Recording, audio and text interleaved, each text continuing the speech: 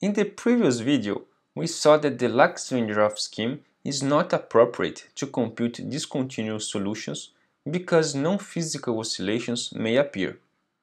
In this video, we're going to see how to fix this problem. We're going to focus on upwind schemes for solving hyperbolic conservation equations. More specifically, we're going to discuss the Godunov and Rowe schemes. Upwind schemes must rely upon characteristic theory to determine the direction of propagation of information, and thus the direction required to discretize spatial derivatives. To study transport equations of multiple variables, let's consider first the one-dimensional scalar wave equation studied in the first lecture. We saw that the first-order upwind scheme can be written as follows. We can write it in a similar way if we consider a system of equations. The generalization to a system of conservation laws is straightforward. Here, A is the Jacobian matrix. To make things clearer, let's focus our attention now on the 1D Euler equations. Please stick with me because this part is extremely important to understand the Riemann solvers.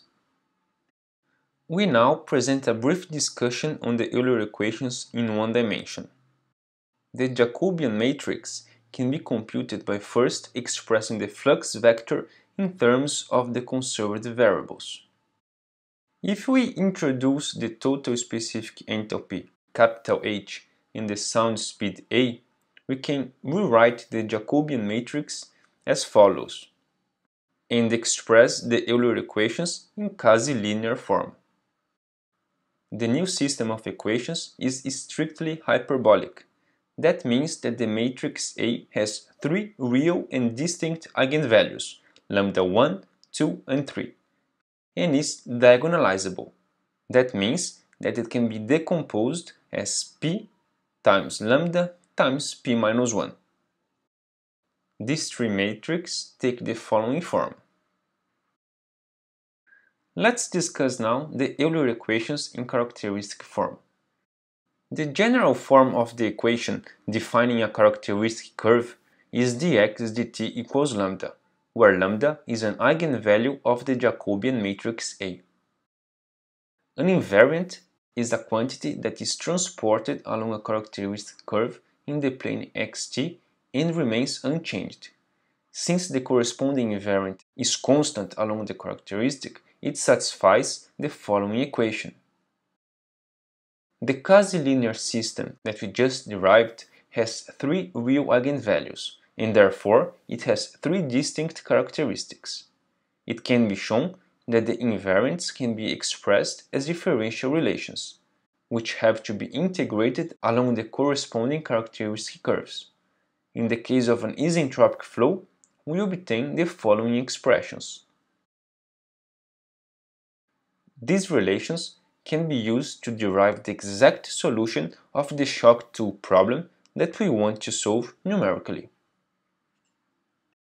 In the shock 2 problem, also called Riemann problem, two gases are separated by a thin membrane inside a tube. The two gases are at different thermodynamic states, and when the membrane is broken, waves travel along the length of the tube.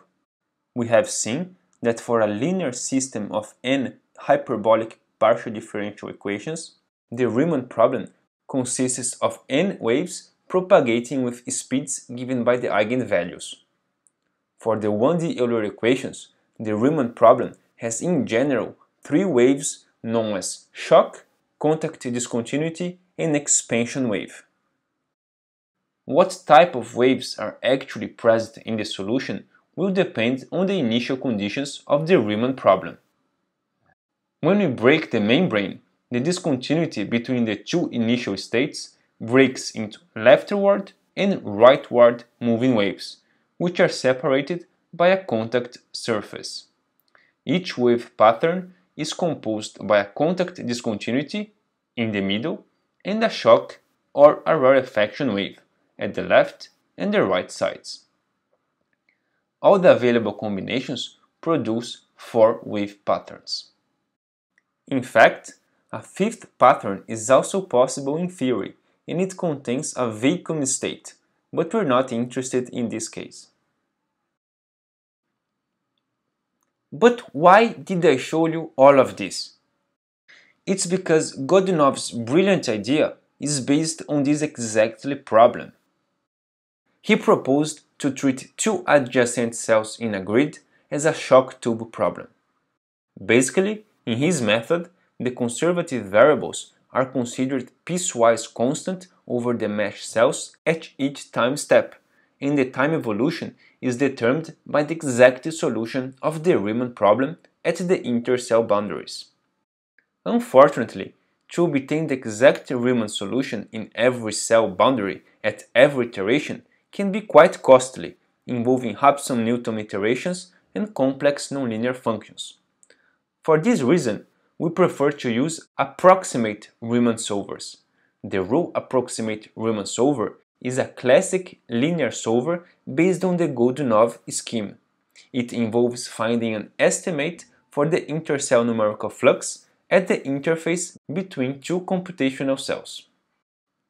In the following, we are going to solve the Euler system of partial differential equations using Rho's upwind scheme. Rho's approximate solver is based on a simple and ingenious idea. The Riemann problem at interface j plus 1/2 is replaced by the following linear problem. Here, the matrix A hat is a constant matrix defined on each interface. The Riemann problem in this case is easily solved. The matrix A hat is defined in such a way that the following conditions are satisfied. This matrix is diagonalizable and has real eigenvalues.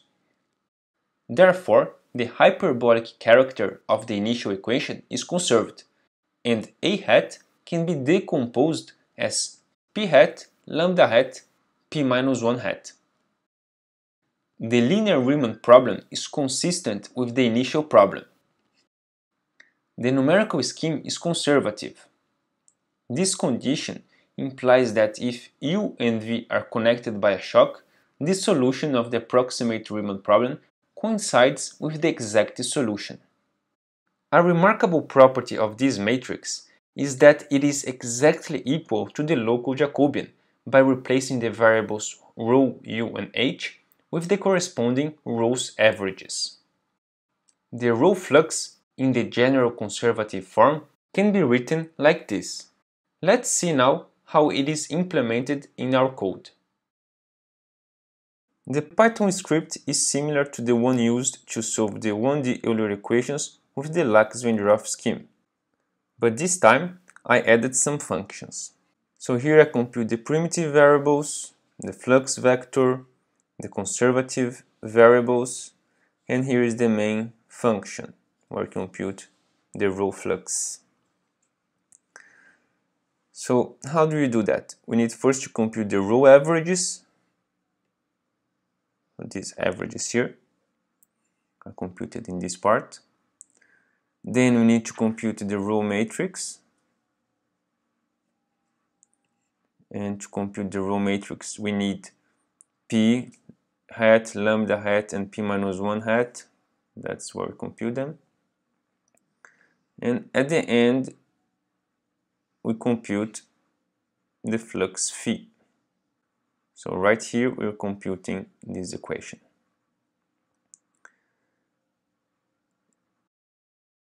We define some parameters. We define the initial conditions. Right now we're doing the configuration one. We're solving for the SOTS problem. We plot the initial solution if you want. And then here we solve the solution in time. So we solve this equation here, right here. Then we plot the solution. Let's see now the result. Remember that this program can be downloaded from my website. Note that we no longer have the unphysical oscillations. In the last video, we saw that the Lax-Weintraub scheme was not appropriate to compute discontinuous solutions. In this video, we showed that the Rose-Upwind scheme takes into account the hyperbolic character of the system, allowing a much better numerical treatment. Keep tuned and don't forget to like the video and follow the channel.